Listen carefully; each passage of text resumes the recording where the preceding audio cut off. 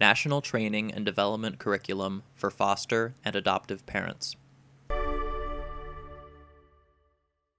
Effective communication.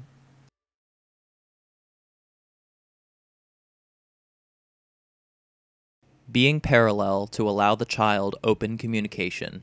Dr. Bruce Perry.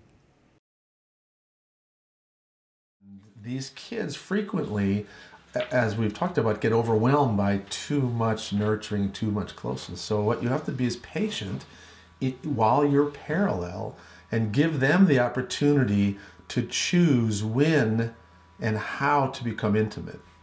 And I think almost every parent who's driven their children anywhere has had the experience that the nature of the conversation that the children will engage in when they're driving in the car with you is very different than the nature of the conversation they'll have when you're sitting across the kitchen table with them. So when you go face to face with them and you say, "How was school?" They go, "Fine." And you say, "That's it? Fine? Yep. What did you do today?" "Nothing." "You did nothing in school?" "Nope." "Really? You did nothing in school? I should call the school." "Don't be a jerk, Dad." That's dinner conversation face to face. And then you take the same child and you drive them to a friend's house or drive them, somewhere, and you'll be driving along. And of course, if you remember the whole thing about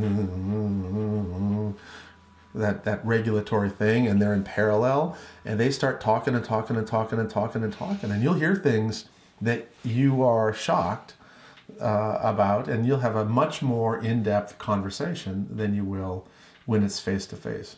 So be patient, let them come to you.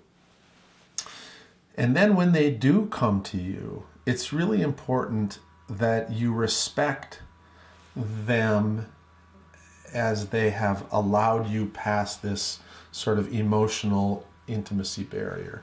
That once they tell you something, resist the temptation to use too many words. So they may say something like, "I really hate school." So that would not be the time to go into education is your future and you really need to learn how to do all this stuff. If you're gonna, that would not be a good choice. It might be a good choice to do some kind of what people talk about as reflective listening.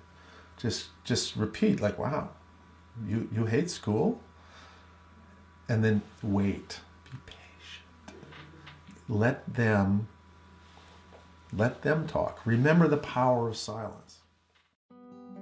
This video was funded by the Children's Bureau, Administration on Children, Youth, and Families, Administration for Children and Families, U.S. Department of Health and Human Services, under grant number 90C01134. The contents of this video are solely the responsibility of the authors and do not necessarily represent the official views of the Children's Bureau.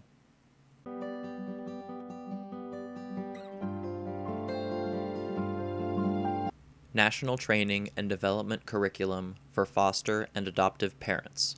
For more information, visit ntdcportal.org.